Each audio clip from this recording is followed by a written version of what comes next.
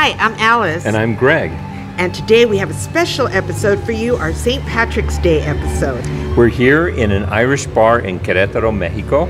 And you may think it's strange that there is an Irish bar in a small Mexican town like Querétaro, but there is a very strong connection between the Mexican people and the people of Ireland.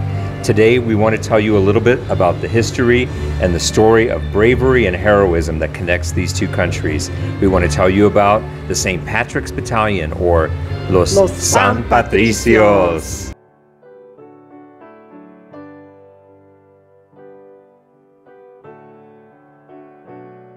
The United States annexation of Texas in 1845 was the primary cause of the Mexican-American War.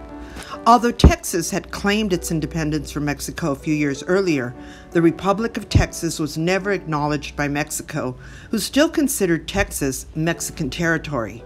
The U.S. president at the time, James K. Polk, was an advocate of manifest destiny, or the belief that God had ordained that the United States should control all of the North American continent. He was also a slaveholder and understood that if Texas were to join the Union as a slave state, there would be a shift in the balance of power toward the slave-holding South and away from the free northern states. During this period, Irish immigrants came to the United States fleeing English racism and economic injustice resulting in the Irish potato famine. Irish immigrants joined the U.S. Army in order to gain a path to citizenship. After their inscription into the Army, these Irish immigrants were sent west to fight in what would ultimately become the war with Mexico. These Irish soldiers immediately noticed that what the United States was trying to do to Mexico mirrored their own experience at home with England. As Catholics, the Irish had a religious connection to Mexico and disliked the idea of being sent to kill fellow Catholics by the largely Protestant U.S. Army. Led by Captain John Riley, approximately 800 soldiers abandoned the U.S. Army in 1846 to join the Mexicans in their fight against the United States. To the Mexicans, they were considered heroes and called Los San Patricios, the St. Patrick's Brigade, or Los Colorados because of their red hair. Eventually, they got another nickname too, and we'll tell you about that one in a little bit. The San Patricios were fierce fighters who knew they would be put to death by U.S. troops if they were captured. Knowing their fate, they refused to surrender and were responsible for large numbers of casualties to the U.S. armed forces. Mexican General Santa Anna said that if he had a few hundred more men like the San Patricios, Mexico would have won the Battle of Churubusco and ultimately the Mexican-American War. But Mexico lost the war and had to cede half of its land to the United States. Captured members of the St. Patrick's Battalion who deserted the U.S. Army before the war was officially announced had their faces branded with the letter D for deserter. Those who left the U.S. Army to fight for Mexico after the war was announced were considered traitors and hanged en masse. Over a 2-day period, the U.S. Army lynched 50 members of the St. Patrick's Brigade in what is considered to be the largest lynching in U.S. military history and an example of national intolerance for the Irish. Mexicans honor the San Patricios, or St. Patrick's Brigade, with celebrations on September 12th, the anniversary of their lynching by the U.S. Army, as well as March 17th, St. Patrick's Day. In San Angel, a suburb of Mexico City, a plaque lists the names of the Irish San Patricios who died while fighting to prevent United States domination of Mexico.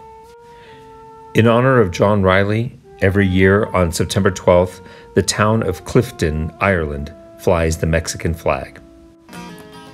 And in the Coyoacan neighborhood of San Diego, some of the streets are named in honor of the Irish heroes of 1847. And a plaque outside the Museo de Intervenciones, which was the site of the Battle of Churubusco, honors the bravery of the San Patricios.